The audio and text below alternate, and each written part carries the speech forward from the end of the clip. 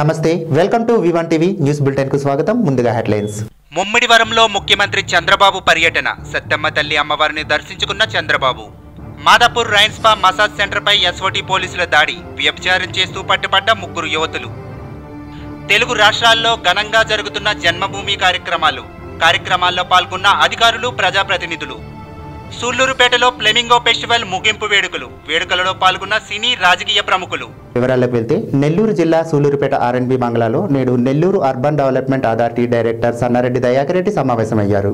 ఈ కార్యక్రమంలో ఆయన మాట్లాడుతూ 7, 8, 9 తేదీల్లో జరిగిన ఫ్లెమింగో ఫెస్టివల్ కేవలం సినిమా తారల నృత్యాలకే పరిమితమైందే తప్ప పక్షులకు గాని సూళ్లూరుపేట పట్టణం అభివృద్ధికి గాని నయా పైసా పెట్టింది లేదని ఆయన అన్నారు.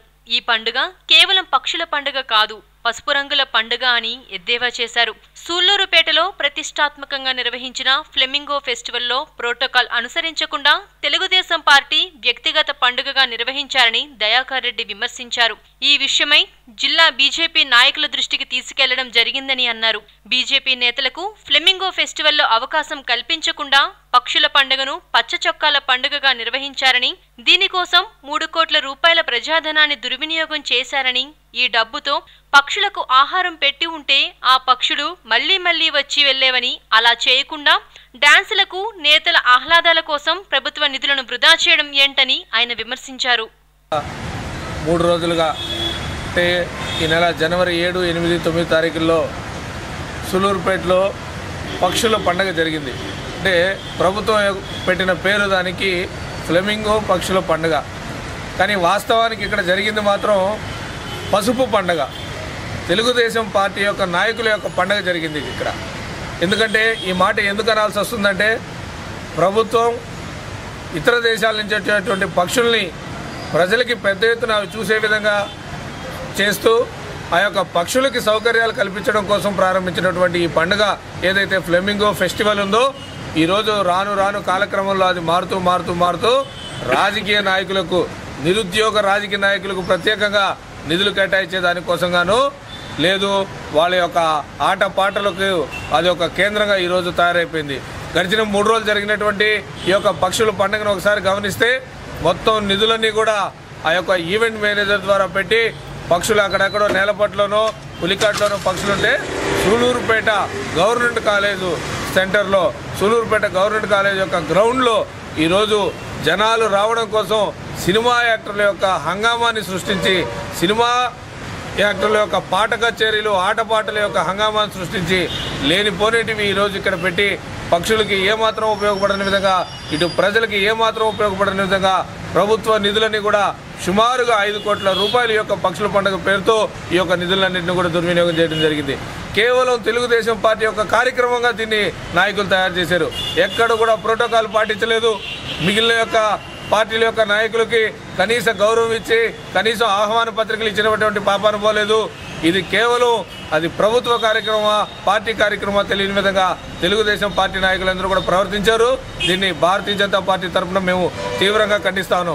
తూర్పుగోదావరి జిల్లా ముమ్మిడివరం నియోజకవర్గం చెయ్యేరు గున్నెపల్లిలో జరిగిన జన్మభూమి మా ఊరు కార్యక్రమంలో ముఖ్యమంత్రి నారా చంద్రబాబు నాయుడు పాల్గొన్నారు. ముందుగా గ్రామదేవత సత్తెమ్మ తల్లిని దర్శించుకున్నారు.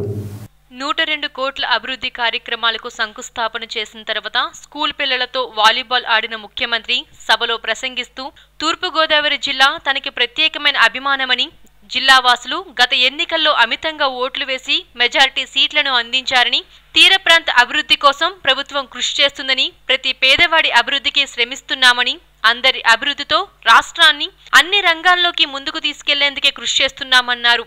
2022 నాటికి ఆంధ్రప్రదేశ్ భారతదేశంలో మొదటి 3 అగ్ర రాష్ట్రాల్లో స్థానం సాధించాలని సభలో ముఖ్యమంత్రి పిలుపునిచ్చారు. కోనసీమ ప్రాంతంలో టూరిజం డెవలప్మెంట్ కి అన్ని రకాలుగా అనుకూలంగా ఉందని, దీనికోసం ప్రభుత్వం కృషి చేస్తుందని, దీనితో అన్ని వర్గాల వారికి ఉపాధి అవకాశాలు కలుగుతాయని చంద్రబాబు అన్నారు. ఈ సభలో మాజీ లోక్సభ స్పీకర్ జీఎంసీ బాలయోగిని ముఖ్యమంత్రి గుర్తు చేసుకున్నారు. బాలయోగి తన మనసుకు దగ్గరగా ఉండేవారని, అకాల మరణంతో మంచి మనిషిని కోల్పోయామని ఆయన గుర్తుగా రాష్ట్రంలో రెసిడెన్షియల్ స్కూళ్లకి, గచ్చిబౌలి స్టేడియంకి ఆయన పేరు పెట్టామన్నారు. అన్ని కార్పొరేషన్ రుణాలు పొందిన లబ్ధిదారులు ముఖ్యమంత్రికి కృతజ్ఞతలు తెలిపారు. మనకు అప్పుడప్పుడు కష్టాలు వస్తూ ఉంటాయి. కష్టాలు వచ్చినప్పుడు మనిషికి అచంచలమైన విశ్వాసంతో ముందుకు పోతే ఏదైనా పరిష్కారం చేసుకోవచ్చు. కష్టం వచ్చిందని కుంగిపోయినా, ఇబ్బందులు వచ్చాయని ఏమాత్రం కూడా ఆలోచనలో పడినా మనం పైకి రాలేం. చరిత్రలో కొన్ని సంఘటనలు ఉన్నాయి. మీరు ఒకసారి చూస్తే సింగపూర్, మలేషియా 2 రాష్ట్రాలు కలిసి ఉన్నాయి. కానీ మలేషియా ఆలోచించారు, ఈ సింగపూర్ లాభం లేదు, వీళ్ళ వల్ల నష్టం వస్తూ ఉంది, వీళ్ళు చాలా వెలువడున్నారు, మా వనరులు వీళ్ళకి ఎందుకు ఖర్చు పెట్టాలని వాళ్ళు ఆలోచించే పరిస్థితికి వచ్చారు. దానిపైన విడిపోయారు. ఈరోజు సింగపూర్, మలేషియా చూస్తే మలేషియా కంటే ఎక్కువ అభివృద్ధి అయిన దేశం సింగపూర్ అని చెప్పి కూడా నేను మీకు తెలియజేస్తున్నా. పనికి మారిన దేశం అనుకుని వదిలించుకొని ఈరోజు బ్రహ్మాండంగా అభివృద్ధి అయ్యారు. సౌత్ కొరియా, నార్త్ కొరియా ఉన్నాయి. ఆ 2 దేశాలు కూడా ఒకప్పుడు కలిసి ఉండి విడిపోయినాయి. ఈరోజు విడిపోయిన తర్వాత చూస్తే గడిచిన 50 సంవత్సరాల్లో సౌత్ కొరియా ఎక్కడికి వెళ్ళిపోయింది, నార్త్ కొరియా అక్కడే ఉండే పరిస్థితి వచ్చింది. మన రాష్ట్రానికి మనం ఒక్కసారి ఆలోచించుకోవాలి. స్వాతంత్రం రాకమునుపు మనంతా మెడ్రాస్ ప్రెసిడెన్సీలో చెన్నై కేంద్రంగా ఆ రోజు మెడ్రాస్గా పిలువబడే మెడ్రాస్లో ఉన్నాం. పెట్టుబడులన్నీ అక్కడే పెట్టాం. అందరూ అక్కడే స్థిర నివాసం ఏర్పాటు చేసుకున్నారు. ఈ ప్రాంత వాసులు చాలా మంది ముఖ్యమంత్రులుగా పనిచేశారు. విజయవాడలో భారత కమ్యూనిస్ట్ పార్టీ జాతీయ సమితి సమావేశాల ముగింపు సందర్భంగా స్థానిక జిమ్ఖానా గ్రౌండ్లో భారీ బహిరంగ సభ ఏర్పాటు చేశారు. ఈ సందర్భంగా సిపిఐ ప్రధాన కార్యదర్శి సురవరం సుధాకర్ రెడ్డి మాట్లాడుతూ గోహత్యల పేరుతో దళితులపై దాడులు చేయించడం ఒక బీజేపీ ప్రభుత్వానికే సాధ్యం. 11,000 కోట్ల అప్పులు ఉండి విదేశాలలో జల్సాలు చేస్తున్న విజయ్ మాల్యా, లలిత్ మోడీని అరెస్ట్ చేయడం ఈ ప్రభుత్వానికి పట్టదని, అమిత్ షా శాసనసభ నుండి రాజ్యసభ వరకు ఆయన ఆస్తులు 300% ఎలా పెరిగాయని ఆయన ప్రశ్నించారు. ఈ కార్యక్రమంలో జాతీయ కార్యదర్శి కె నారాయణ, రాష్ట్ర కార్యదర్శి కె రామకృష్ణ పాల్గొన్నారు. ఈ సభలో పాల్గొంటున్న పెద్దలు, సోదరులు, సోదరీమణులు, పత్రికా మిత్రులు అందరికీ ముందుగా అభివందనాలు.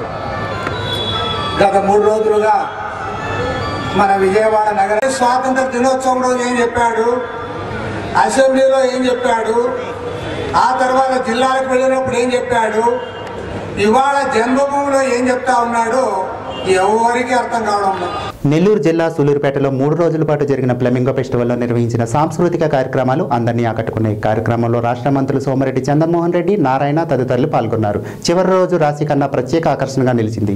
ఈ కార్యక్రమంలో సంపూర్ణేష్ బాబు, సంగీత దర్శకుడు తమన్, జబర్దస్త్ టీం ఆర్కే, కార్తీక్, రాగా, రాష్ట్ర మంత్రులు Somireddy Chandramohan Reddy, Narayana, joint collector Imtiaz Ahmed, MLC Vakati Narayana Reddy, బీదా రవిచందర్, ఎమ్మెల్యే సంజీవయ్య, కురుకొండ రామకృష్ణ, పాల్యం సునీల్ కుమార్ పాల్గొన్నారు. సందర్శకుల్ని సినీ నృత్యం, స్థానిక చిన్నారుల, కళాకారుల నృత్యాలు ఆకర్షించాయి.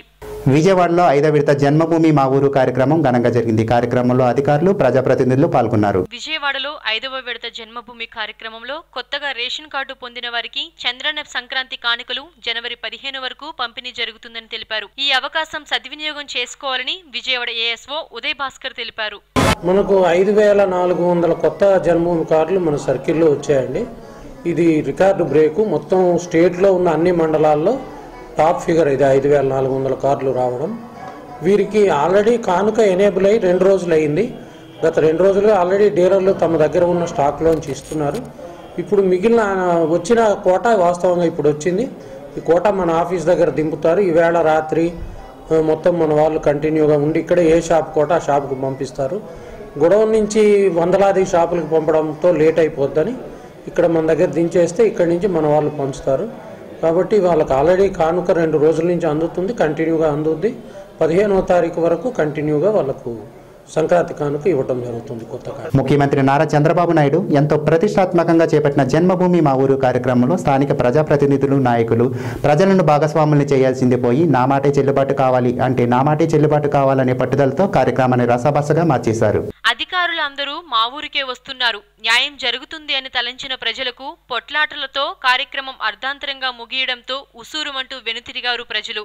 వివరాల్లోకి వెళితే కళ్యాణదుర్గం మండలం నారాయణపురం గ్రామంలో ఈ రోజు జన్మభూమి మా ఊరు కార్యక్రమంలో సర్పంచ్ భర్తకు, ఎంపీపీ భర్తకు అటు రాజకీయంగానూ ఇటు వ్యక్తిగతంగా విభేదాలు ఉన్నాయి.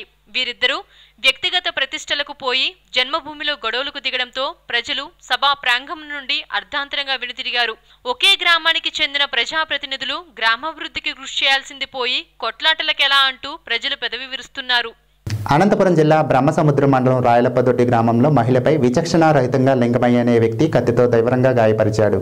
ఆమె పరిస్థితి విషమంగా ఉండటంతో స్థానిక ప్రభుత్వ ఆసుపత్రికి తరలించారు.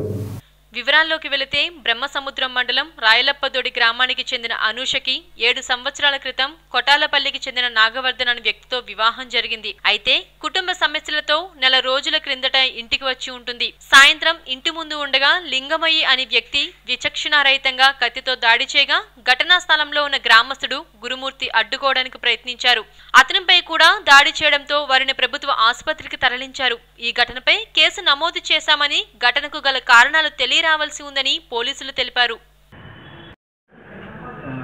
బైక్ వేసుకుని వచ్చినాడు, ఎక్కడి నుంచి వచ్చినాడో వచ్చినాడు. నేను ఇంట్లో మా ఇంట్లో ఉంటే ఇంటికి పోతుంటే వాడు ఆరాన్ని కొట్టుకుంటూ పోయాడు బండి బైక్లో పోతే ఎవరో వాళ్ళు ఇంటికి పోతారు కదా అనుకుని నేను బాత్రూంలోకి పోతున్నాను. నేను స్నానం చేద్దామని పోతుంటే మా అమ్మ బయట కసలు ఉంటుంది. అక్కడ వాళ్ళ ఇంట్లోకి ఎవరో పోయారు కదా అని చూసింది. చూస్తే వాడు కొట్టుకుంటా బాబుని వస్తున్నాడు బయటకి. వస్తేనే బాబుని ఎవరు చంపేసుకోవడం అరిస్తే నేను ఎవరు అని బయటకు వస్తాను. వస్తే వాడు అక్కడ నుంచి తరిమిస్తున్నా బాబుని తరుముకుంటూ వస్తున్నాను. నేను ఎదురుపోతే నా పైన వచ్చేవాడు. అట్లా నా పైన వస్తే నేను అక్కడ ఇంకా అట్లా పట్టుకుంటే వాడిని పట్టుకుని ఆడ కట్ చేసి ఇంకా పక్కన ఎవరో తెలియదు. అనంతపురం జిల్లా కళ్యాణదుర్గం సర్కిల్ పరిధిలోని 11 మంది కోడి పందెపు రాయులను పోలీసులు అరెస్టు చేశారు. వారి వద్ద 7,000 రూపాయల నగదు, 4 పందెం కోళ్లను స్వాధీనం చేసుకున్నారు. కళ్యాణదుర్గం పట్టణ శివార్లలో కోడి పందెం ఆడుతున్నారన్న సమాచారంతో ఘటనా స్థలానికి చేరుకున్న పోలీసులు వారి వద్ద నుంచి 7,460 రూపాయల నగదు, 4 పందెం కోళ్లను స్వాధీనం చేసుకున్నారు. ఇటువంటి అసాంఘిక చర్యలకు చేపడితే ఎంతటి వారినైనా ఉపేక్షించేది లేదని స్థానిక సర్కిల్ ఇన్స్పెక్టర్ శివప్రసాద్ తెలిపారు. నిందితులను తదుపరి చర్యల నిమిత్తం కోర్టుకు హాజరుపరిచినట్లు ఆయన తెలిపారు. ఈ సందర్భంగా పట్టణ ఎస్ఐ శంకర్ రెడ్డి పోలీసు సిబ్బందిని ఆయన అభినందించారు. అనంతపురం జిల్లాలో తాళం వేసి ఉన్న ఇళ్లలో దొంగతనాలకు పాల్పడుతున్న 2 దొంగలను అనంతపురం 2వ పట్టణ పోలీసులు అరెస్టు చేశారు. విలేకరుల సమావేశంలో డీఎస్పీ వెంకట్రావు వివరాలు వెల్లడించారు. స్థానిక బుడప్ప నగర్ కు చెందిన షికారి రామకృష్ణ అలియాస్ బద్రి, అతని సోదరులను పోలీసులు బుధవారం అరెస్ట్ చేశారు. నిందితులు 2 అన్నదమ్ములు జల్సాలకు, చెడు వ్యసనాలకు అలవాటు పడి సులభంగా డబ్బు సంపాదించడానికి చోరీల బాట పట్టారు. నగరంలోని అశోక్ నగర్, సాయినగర్, వేణుగోపాల్ నగర్లలో రాత్రి వేళలో తిరుగుతూ తాళం వేసిన ఇళ్లను పసిగట్టి చోరీలకు పాల్పడ్డారు. ఇందులో భాగంగా బుధవారం రైతు బజార్ సమీపంలో అనుమానంగా తిరుగుతున్న దొంగలను పట్టుకున్నారు. నిందితుల నుంచి 21 తులాల బంగారు ఆభరణాలు స్వాధీనం చేసుకున్నారు. Hyderabad మాదాపూర్లో rain spa massage సెంటర్పై SOT పోలీసులు దాడి చేశారు. మసాజ్ సెంటర్ పేరుతో వ్యభిచారం నడిపిస్తున్న ముఠాను పోలీసులు అరెస్టు చేశారు. రెయిన్ స్పా మసాజ్ సెంటర్ పేరుతో వ్యభిచారం నిర్వహిస్తున్న 3 అమ్మాయిలతో పాటు 2 కస్టమర్లను అదుపులోకి తీసుకున్నారు ఎస్ఓటీ పోలీసులు. 7,000 రూపాయల నగదు, 6 cell phones, condom packets, swiping మిషన్లను స్వాధీనం చేసుకున్నారు.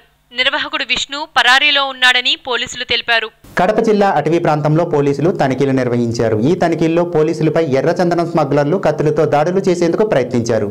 కడప జిల్లా రాయచోటి సుండుపల్లి, వీరబల్లి, చిన్నమండం పరిధిలోని అటవీ ప్రాంతంలో పోలీసులు దాడులు నిర్వహించారు. పోలీసులపై రాళ్లు, కత్తులతో దాడికి దిగేందుకు స్మగ్లర్లు ప్రయత్నం చేశారు.